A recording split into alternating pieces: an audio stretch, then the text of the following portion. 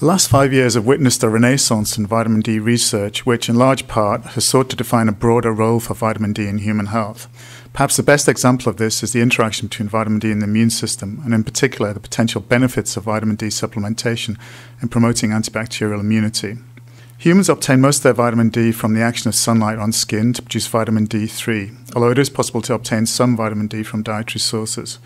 Once in the circulation, vitamin D undergoes two metabolic conversions. The first in the liver generates 25-hydroxyvitamin D, or 25D, which is the main circulating form of vitamin D. The second metabolic step occurs in the kidneys and converts 25D to 125-dihydroxyvitamin D, 125D, the active hormonal form of vitamin D that drives its effects on calcium homeostasis and bone metabolism.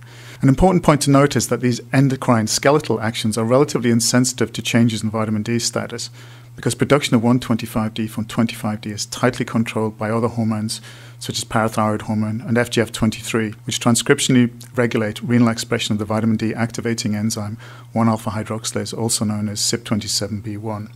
However, we know that for many people, serum 25D concentrations can vary considerably depending on UV exposure as a consequence of geographical location, dress codes, and social habits. So how might these variations in vitamin D status influence human health?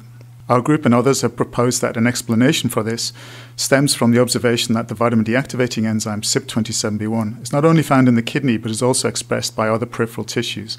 As such, many cell types may be able to convert 25D to 125D locally. As most of these cells also express the nuclear vitamin D receptor, they will then be able to respond to endogenously generated 125D via VDR-mediated regulation of gene transcription. So it is this intracrine rather than endocrine action of vitamin D that is thought to be central to many of the non-classical extraskeletal effects of vitamin D. This is perhaps best illustrated by the actions of vitamin D in the immune system. Almost all proliferating immune cells express the VDR, and cells from the innate immune system also express CYP27B1. As such, they are able to take precursor 25D and convert this locally to 125D and drive intracrine responses. In the case of macrophages, intracrine vitamin D stimulates expression of antibacterial proteins and enhances autophagy, with these activities cooperating to enhance intracellular killing of bacteria. In the case of dendritic cells, local synthesis of 125D inhibits cell maturation and acts to suppress antigen presentation. This is a potential mechanism by which vitamin D can mediate the interface between innate and adaptive immunity. In particular, recent studies have shown that intracrine metabolism of vitamin D in dendritic cells may be very important for the generation of tolerogenic regulatory T cells and the suppression of inflammatory Th17 cells.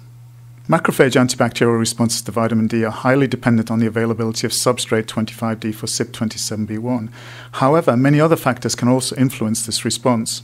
We know that vitamin D induction of some antibacterial proteins requires cooperativity with inflammatory factors such as NF-kappa B, possibly via the actions of cytokines such as interleukin-1, and possibly via intracellular pattern recognition receptors such as NOD2.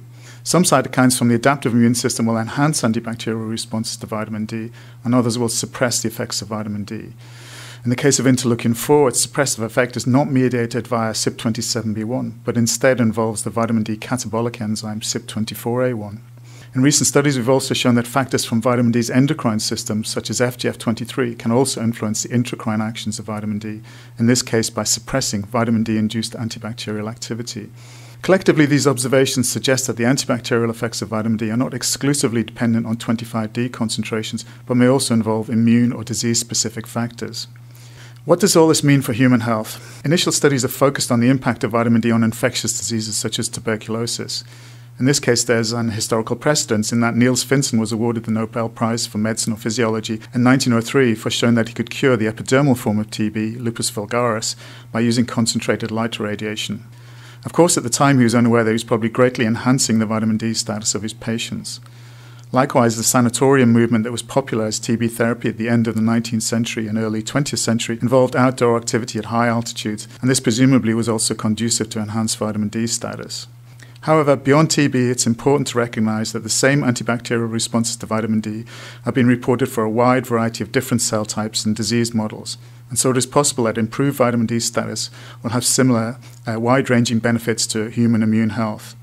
The big challenge now is to demonstrate this in large-scale human supplementation trials.